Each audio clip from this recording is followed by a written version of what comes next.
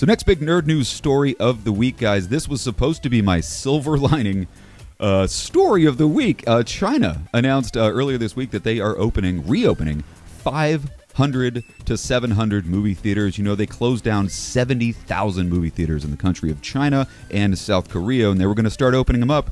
That was really nice. Well, we found out today that the Beijing Film Bureau has decided to reclose all the theaters that they opened up. Such a bummer. Beijing Film Bureau abruptly ordered theaters to close on Friday without explanation.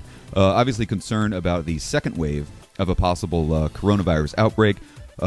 It makes sense that they would shut these things down. I was really, it was my one ray of sunshine, one silver lining that maybe things were looking up.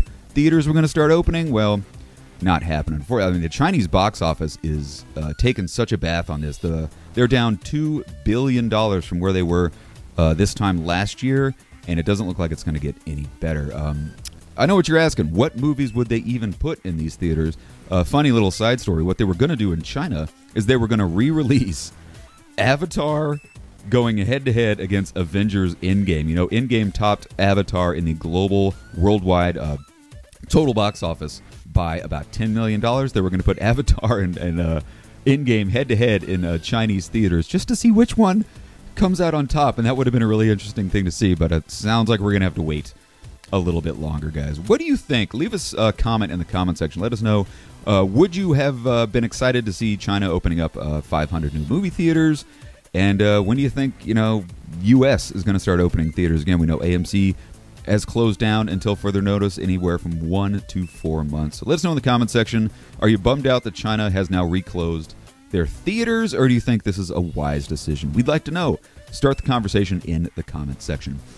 Last big nerd news story of the week, the one happy story I have to share with you this week amidst the coronavirus outbreak. Mandalorian Season 2 still set to release coming this Christmas on Disney+. Last week we reported the Rosario Dawson Ahsoka Tano casting. Well, we got new casting. None other than Mr. Michael Biehn is joining the cast as another bounty hunter. Who is Michael Biehn, you might ask? Well, are you fans of Terminator? He played Kyle Reese in the original Terminator movie. He's got an insanely long list of credits.